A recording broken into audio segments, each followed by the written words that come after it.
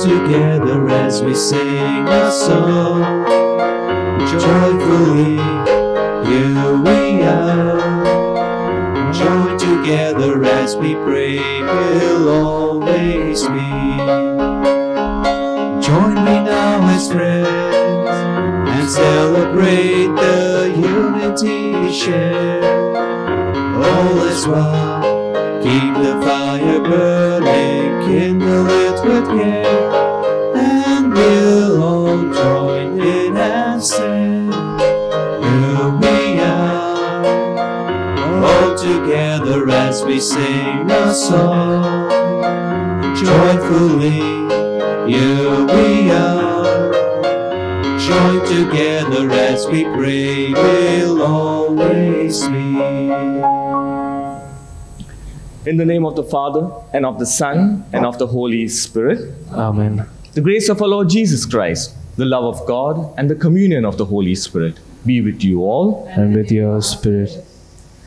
My dear brothers and sisters, as we enter into the second week of the season of Lent, today's scripture invites us to have transfiguration moments in our life. Moments where we experience Christ through the deepest and darkest moments of our lives. The transfiguration in the life of Jesus is an important event in his ministry and his earthly life. One where he reveals to his disciples, the core disciples, Peter, James, and John, all of his glory. And to us today in the gospel, we see something very similar. The disciples are taken to the top of the mountain. And this event of the transfiguration opens up their spiritual eyes. They see Jesus in all of his glory. And this incident or this experience is enough for them to realize that he is the Son of God. He is the one who has come to save Israel, to bring about salvation. Let us pray during this Eucharist that the light of Christ may enter into our lives, that we too may experience a transfiguration of our hearts and our minds, so that we may move closer to being true disciples of Jesus. And as we prepare ourselves to enter into the sacred mysteries, let us humbly at this moment acknowledge the times that we have failed, the times that we have strayed away from the Lord, and ask for his pardon and mercy. I confess to Almighty God and to you, my brothers and sisters, that I have greatly sinned in my thoughts and in my words, in what I have done and in what I have failed to do, through my faults, through my most grievous fault. Therefore I ask Blessed Mary, our Virgin, all the angels and saints, and to you, my brothers and sisters, to pray for me to the Lord our God. May Almighty God have mercy on us, forgive us our sins, and bring us to life everlasting. Amen.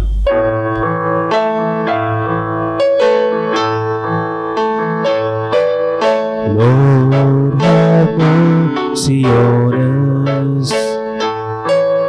Christ, have mercy on us. Lord, have mercy. Christ, have mercy on us, we pray, O Lord. Let us pray.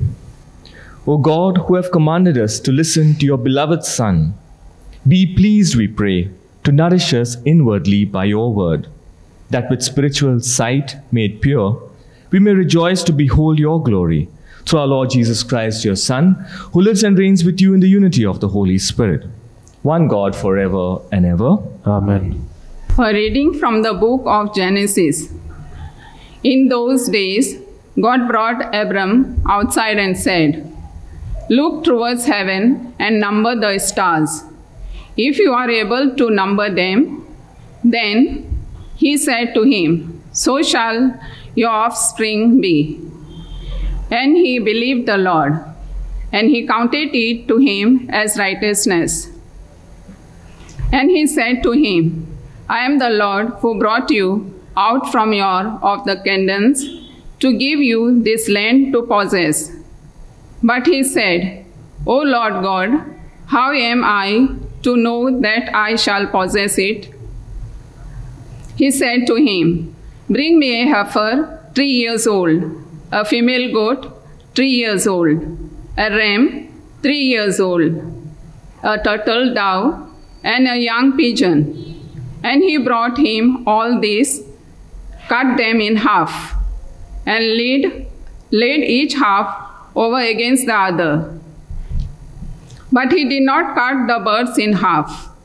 And when birds of prey came down on the carcasses, Abram drew them away.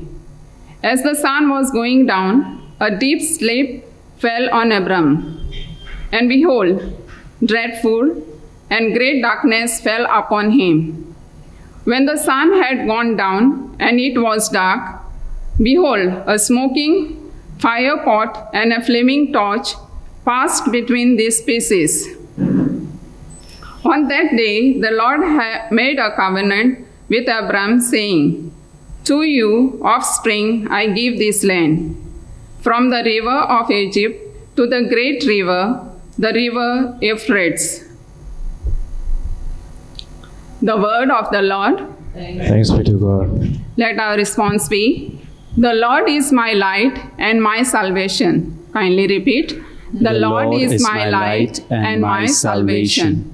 The Lord is my light and my salvation. Whom shall I fear? The Lord is the stronghold of my life. Whom should I dread? Response. The Lord is my light and my salvation. O Lord, hear my voice when I call. Have mercy and answer me. Of you my heart has spoken. Seek his face. Response. The Lord is my light and my salvation. It is your face, O Lord, that I seek. Hide not your face from me. Dismiss not your servant in anger. You have been my help. Response. The Lord is my light and my salvation. Do not abandon or forsake me. I believe I shall see the Lord's goodness in the land of the living. Wait for the Lord, be strong. Be soft-hearted and wait for the Lord. Response. The Lord is my light and my salvation. A reading from the letter of St. Paul to the Philippians. Brothers, join in imitating me and keep your eyes on those who walk according to the example you have in us. For many of whom I have often told you, and now tell you even with tears, walk as enemies of the cross of Christ. Their end is destruction. Their God is their belly, and they glory in their shame, with minds set on earthly things. But our citizenship is in heaven, and from it we await a Savior, the Lord Jesus Christ, who will transform our lowly body to be like his glorious body by the power that enables him even to subject all things to himself. Therefore, my brothers, whom I love and long for, my joy and crown, stand firm thus in the Lord, my beloved. The word of the Lord. Thanks be to God. Please stand. Acclamation. Glory and praise to you, O Christ. Glory and praise to you, O Christ. From a bright cloud, the Father's voice is heard. This is my beloved Son. Listen to him. Glory and praise to you, O Christ. The Lord be with you. And with your spirit. A reading from the Holy Gospel according to Luke. Glory to you, O Lord. At that time, Jesus took with him Peter and John and James, and went up on the mountain to pray. And as he was praying, the appearance of his face was altered, and his clothing became dazzling white. And behold, two men were talking with him, Moses and Elijah, who appeared in glory and spoke of his departure, which he was about to accomplish at Jerusalem. Now Peter and those who were with him were heavy with sleep.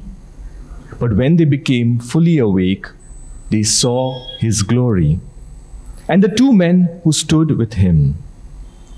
And as the men were parting from him, Peter said to Jesus, "Master, it is good that we are here. Let us make 3 tents, one for you, and one for Moses, and one for Elijah." Not knowing what he said, as he was saying these things, a cloud came and overshadowed them, and they were afraid as they entered the cloud. And a voice came out of the cloud saying, "This is my Son, my chosen one. Listen to him." And when the voice had spoken, Jesus was found alone. And they kept silent and told no one in those days anything of what they had seen. The Gospel of the Lord. Praise to you, Lord Jesus Christ.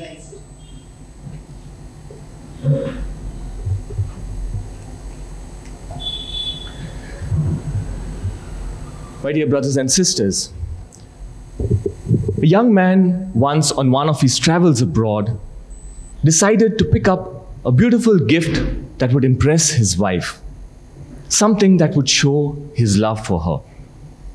And so he went to a nice gift store, and there he found this beautiful heart that was made of pearls. The speciality of these pearls was that it would glow in the dark. And the man was amazed at this idea. And so he immediately bought this set, this showpiece, and carried it home eagerly to show it to his wife. That night at dinner, he told his wife to put off all the lights. And he excitedly took out this gift from his pocket and opened it before his wife. To his surprise, it was dark as all the darkness around it. The man was furious. He was disappointed. And he told his wife in anger, "This is what happens to us tourists. We are always cheated." And he dropped the box on the table and went off to sleep. The following day, his wife was curious as to what this box or this showpiece exactly was. And so she went and picked it up from the table and looked at it very carefully. There were the words in French.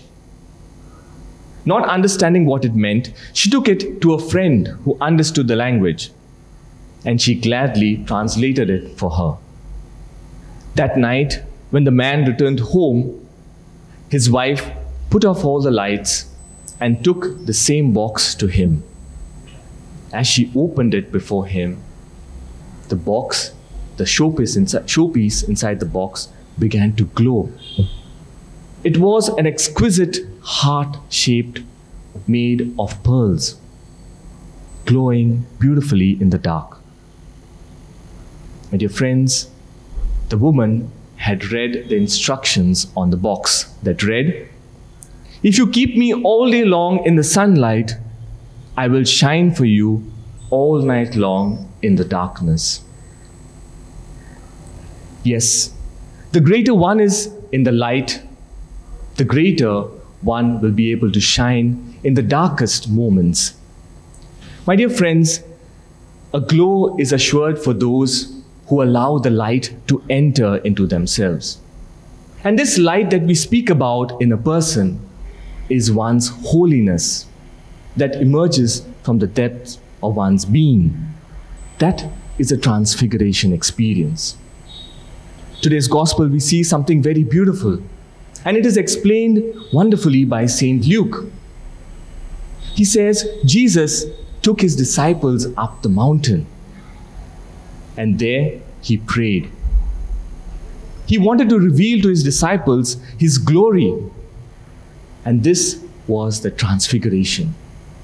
His core disciples, Peter, James, and John, he wanted to reveal to them that he was the Son of God.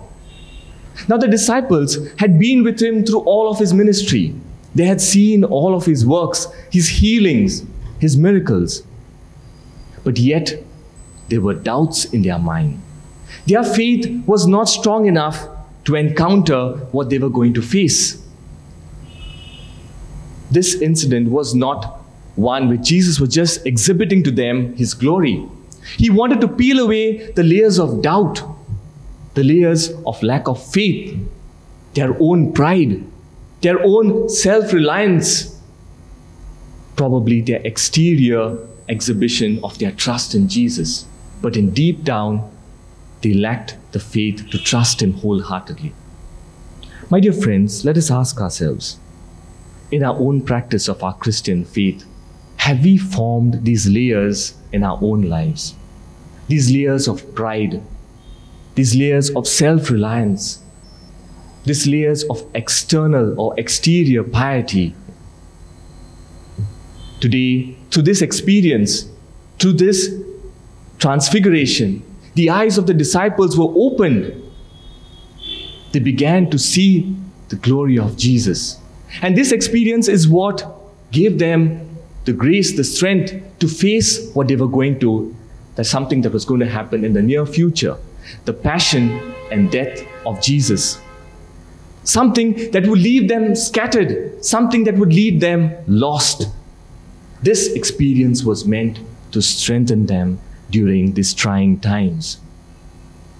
Have you also had these transfiguration experiences or moments in our own lives? Surely we do. But many times we have failed to acknowledge, we have failed to realize these moments in our lives. A time maybe when we have said a good word to somebody and that has helped lift up their spirits.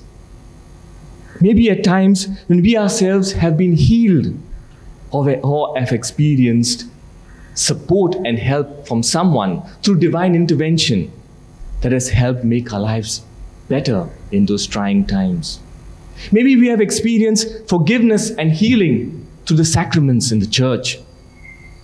Maybe at times when we have gone out of our way to do a small act of charity, of service to the other, and that has brought in us a great sense of joy and satisfaction.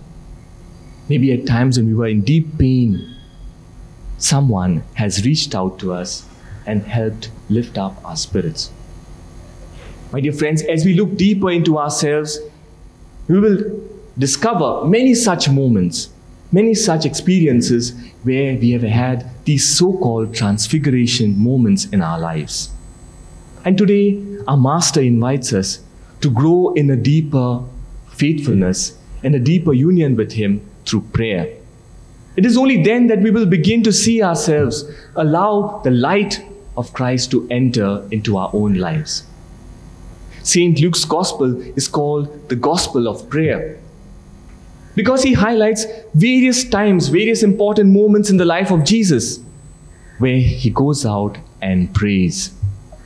He takes time out to spend time with the Father. At his baptism, it is said, Jesus prays. At the time of choosing the 12 disciples, Jesus goes out and prays. At the time of his ministry, during his healing ministry, Jesus goes out and prays. The disciples asked him, Lord, teach us to pray. And he teaches them the prayer of our Father, to call out to his Father in heaven. In the Transfiguration experience today, Jesus prays. At the Garden of Gethsemane, before his passion and death, Jesus prays. The praying Master today invites each one of us to grow in this union with him, to take time out, to spend time with him, to learn what it means to be his true witnesses. Let us ask ourselves today, do I take time out to spend a little time in personal prayer? Do I take time out as a family to come together and pray? Do I come as a community to participate in the Eucharist, in the church, the real presence of Jesus? My dear friends, all of us are caught up with different responsibilities, duties, and daily activities that are part of our lives.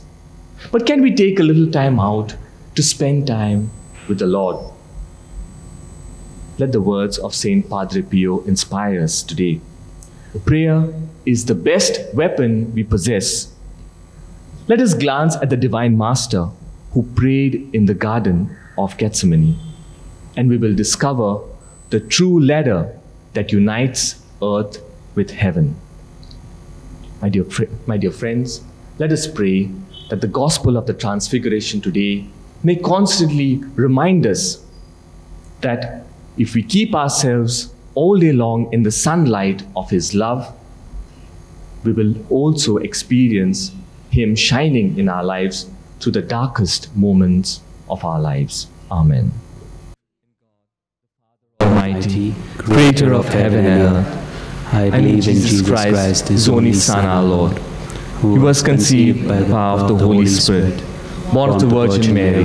He suffered under Pontius Pilate, was crucified, died, and was buried. He descended down to the dead, and on the third day He rose again from the dead. He ascended into heaven, and is seated at the right hand of God the Father Almighty. From there He will come to judge the living and the dead. I believe in the Holy Spirit, the Holy Catholic Church, the communion of saints, the forgiveness of sins, the resurrection of the body, and life everlasting. Amen. Let us now offer up our prayers and intentions before the Lord. Let your response be, Lord, listen to your people praying. Kindly repeat. Lord, listen to your people praying. For the Pope, the bishops, and all other leaders of the Church, that they may listen to Jesus, our Good Shepherd, and guide their flock with love and compassion, we pray. Lord, listen to your people praying. For the people of God in the peripheries, those suffering from deprivation, diseases, oppression, and injustice, that they may experience the presence of the compassionate Savior, we pray. Lord, listen to your people praying. For those in medical profession like doctors, nurses, paramedics, and researchers, that they may be empowered by the Holy Spirit to serve those in need with compassion and dedication, we pray. Lord, listen to your people praying. For the consecrated religious men and women, that they may become a prophetic presence in the Lord through their life of witnessing to Christ, who is chaste, poor and obedient, we pray. Lord, listen to your people praying. For those working in various media of communication, that they may always adhere to the values of truth and justice, rather than to sensationalism and popularity rating, we pray. Lord, listen to your people praying. Heavenly Father, hear the prayers that we have placed before you at your altar. Hear and answer them if they be pleasing to you and according to thy divine will. We make these prayers through Christ our Lord. Amen.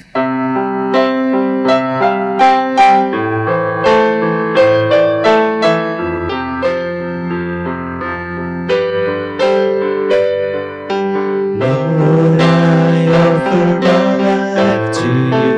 Everything I've been through, use it for your glory.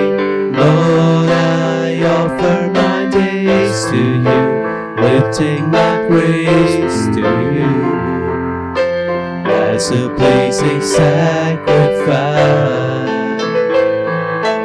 Lord, I offer you my life. Things in the past, things yet unseen, wishes and dreams that are yet to come true. All of my hopes, all of my plans, my heart and mind, I'll lift it to you. Lord, I offer my life to you. Everything I've been through, use it for your glory. Lord, I offer my days to you, lifting my praise to you as a pleasing sacrifice. Lord, I offer you my life. Pray, brothers and sisters, that my sacrifice and yours may be acceptable to God the Almighty Father. Lord, accept this sacrifice for the praise and glory of His name. Let us pray. May this sacrifice, O Lord, we pray, cleanse us of all our faults and sanctify your faithful in body and mind for the celebration of the Paschal festivities. Through Christ our Lord. Amen. The Lord be with you. And with your spirit, Lift up your hearts. lift them up to the Lord. Let us give thanks to the Lord our God. It is right and just. It is truly right and just, our duty and our salvation, always and everywhere to give you thanks, Lord, Holy Father, Almighty and eternal God, through Christ our Lord. For after he had told the disciples of his coming death on the holy mountain, he manifested to them his glory, to show, even by the testimony of the law and the prophets, that the passion leads to the glory of the resurrection. And so with the powers of heaven, we worship you constantly on earth, and before your majesty, without end, we acclaim.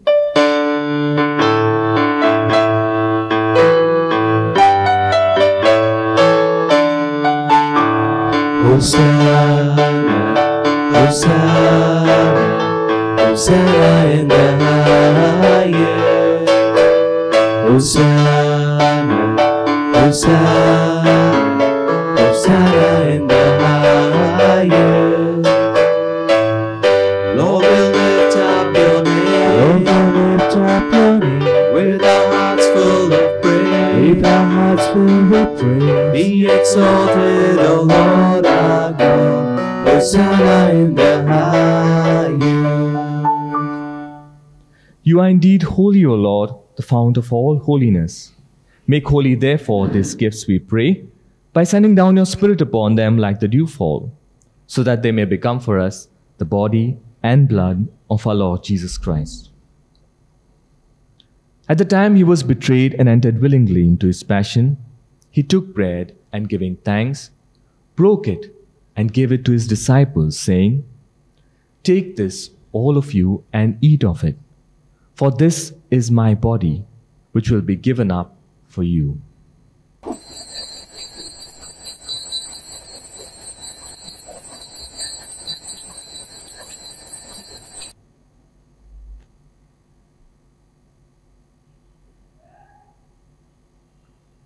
In a similar way, when supper was ended, he took the chalice, and once more giving thanks, he gave it to his disciples, saying, "Take this, all of you, and drink from it.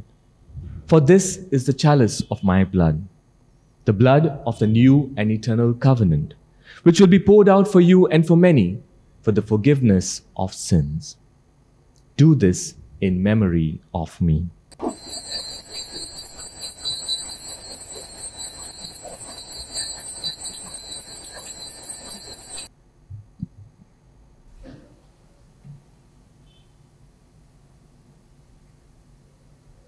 Let us proclaim the mystery of faith.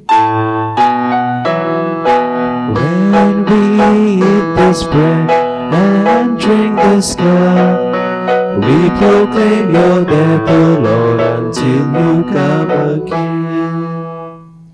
Therefore, as we celebrate the memorial of his death and resurrection, we offer you, Lord, the bread of life and the chalice of salvation, giving thanks that you have held us worthy to be in your presence and minister to you. Humbly we pray that partaking of the body and blood of Christ, we may be gathered into one by the Holy Spirit. Remember, Lord, your church spread throughout the world, and bring her to the fullness of charity, together with Francis, our Pope, Philip Neri, our Bishop, and all the clergy. Remember also our brothers and sisters who have fallen asleep in the hope of the resurrection, and all who have died in your mercy. Welcome them into the light of your face. Have mercy on us all, we pray, that with the Blessed Virgin Mary, Mother of God, with Saint Joseph, her spouse, with the blessed apostles and all the saints who have pleased you throughout the ages, we may merit to be co-heirs to eternal life and may praise and glorify you through your Son, Jesus Christ. Through him, and with him, and in him, O God, Almighty Father, in the unity of the Holy Spirit, all glory and honor is yours forever and ever. Amen. At the Saviour's command and formed by divine teaching, we say the prayer our Lord and Saviour taught us to pray. Our Father, who art in heaven, hallowed be thy name. Thy kingdom come, thy will be done, on earth as it is in heaven. Give us this day our daily bread, and forgive us our trespasses, as we forgive those who trespass against us. And lead us not into temptation, but deliver us from all evil. Deliver us, Lord, we pray, from every evil. Graciously grant peace in our days, that by the help of your mercy we may be always free from sin and safe from all distress, as we await the blessed hope and the coming of our Saviour, Jesus Christ. For the good and the glory and yours, now and forever. Lord Jesus Christ, who said to your apostles, "Peace I leave you, my peace I give you." Look not on our sins, but on the faith of your church, and graciously grant her peace and unity in accordance with your will, who live and reign forever and ever. Amen. The peace of the Lord be with you always. And with your spirit. Let us offer each other a sign of peace. Lamb of God, you take away the sins of the world, have mercy on us. Lamb of God, you take away the sins of the world, have mercy on us. Lamb of God, you take away the sins of the world, grant us peace.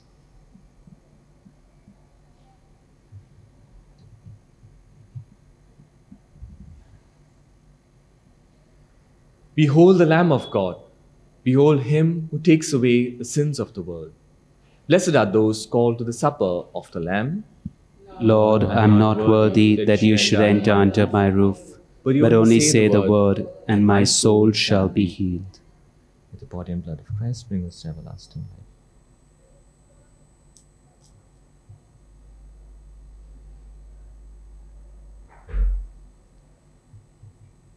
Since we cannot receive Jesus at this moment sacramentally, let us make an act of spiritual communion and experience the presence of Jesus, who is in us, who dwells in our hearts, who abides in us. My Jesus, I believe that you are present in the most holy sacrament of the altar. I love you above all things, and I desire to receive you into my soul. Since I cannot at this moment receive you sacramentally, come at least spiritually into my heart. I embrace you as if you were already there, and unite myself wholly to you. Never permit me to be separated from you. Amen.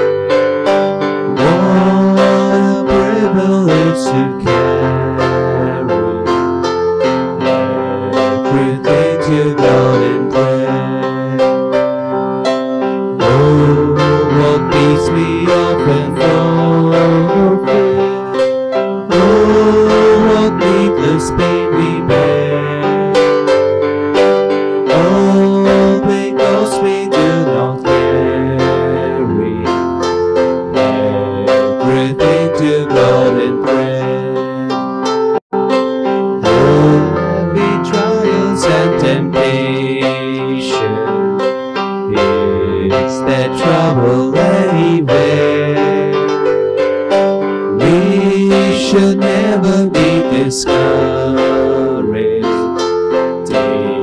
it to the Lord in prayer. Can we find a friend so faithful, who will all our sorrow share? Jesus knows our every weakness. Take it to the Lord in prayer. Let us pray.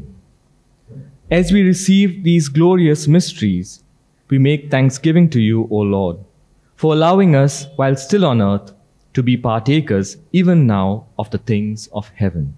Through Christ our Lord. Amen. The Lord be with you. With your spirit. And may Almighty God bless you, the Father, the Son, and the Holy Spirit. Amen. Go in peace to love and serve the Lord. Thanks be to God.